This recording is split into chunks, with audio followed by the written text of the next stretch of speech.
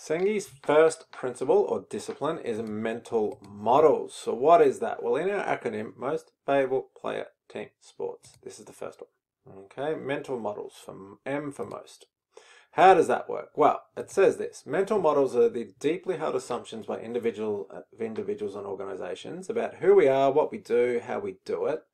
All right, so kind of very traditional businesses have a problem with this. We are this business and will always be this business. Well, we're going to challenge that in Senge's model. If we're going to adapt and change, we need to challenge those assumptions, and we need to create a culture of openness where employees are encouraged to offer ideas, to challenge these assumptions. And you're not laughed at if you come up with something radically different. We've got to create something new and better than before. And everybody in the business must feel like they have the trust and power to create something new and better. Okay, so everyone gets a formal outlet to come up with changes all the time. Okay, and we don't laugh at anything, even if it's radically different than something that went before. So here's some examples of some businesses that had problems with their mental models. Kodak was always the mental model was, we are a business that makes and processes film. And they stuck to that, and we know what happened, bankruptcy. They didn't shift to the digital camera era, and when they did it sort of a bit piecemeal and too late. They had to challenge that mental model, what, late 90s when digital cameras were a thing? What about another one, Blockbuster Video? The mental model was, we're a business that rents out videos and DVDs. We're not a movie business where we rent out videos and DVDs. They actually had a chance to buy Netflix in the early 2000s for, I think, $70 million. But they couldn't change their mental model. They couldn't say, we're a streaming business. No, that's not what we do. They said, we're a business that rents out videos and DVDs, and now they are bankrupt. So that's some bad examples. Let's look at some good ones. Some ones where businesses said, here's the old mental model, but let's change. Let's change to a new thing. We don't have to be the same thing forever. So we can use Netflix.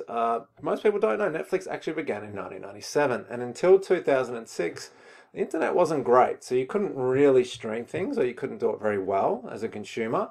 And the business, or the mental model there was, we're a business that rents out DVDs. You would actually get them through the mail, so not at a store. So a very different business to what it is today. And the reason Netflix is so successful is they challenged that mental model. And they said, well, we're actually not a DVD business. We're an entertainment business. We provide people with entertainment, so we can adapt and change to online streaming. Netflix hasn't rented out a DVD in a very long time because they've changed what they thought the business was about. Another good example we could use is the AFL. Well, there was no AFL from 1897 to 1986. It was the VFL. There were 12 teams. They were all in Melbourne plus Geelong. And they said, we're a footy league and we're based in Victoria. That was the old mental model. And change that from 1987 onwards. It's not called the VFL, Victorian Football League. It's the AFL. We're an Australian business. We operate across Australia. Not only that, we're an entertainment business. People are not going to pay $22 like we're not to come to the footy. Well, they're not just competing against other football leagues because it's an indigenous sport. There's no competitors to the AFL, really. Our competitors are not really so much rugby and soccer. They're entertainment. People can go to the movies. People can do other things. People can go and play golf. So we are not a football business. We're an entertainment business. A pretty successful example of challenging a mental model. What else? Apple, from 1976 to 2001, Apple was not, it was successful early days, but then 1990s, it was a basket case. Steve Jobs goes back in 97, and it's a business that says we make personal computers.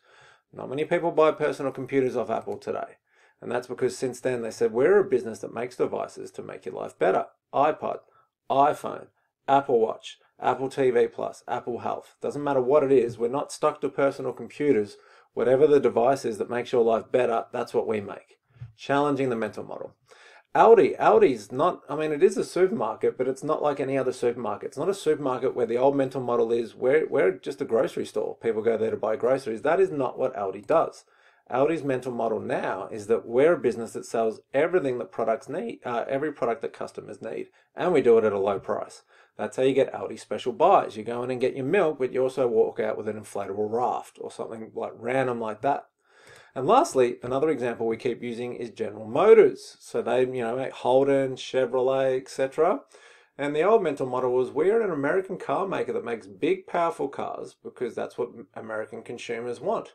That's the old mental model. The new mental model with the new CEO and we'll talk about her in another video, is we're a global car maker. We're not an American brand anymore. We make cars that consumers everywhere in the world want. Even if those cars are smaller and electric, we don't have to make the big, powerful car V8 engine on steroids anymore. New mental model.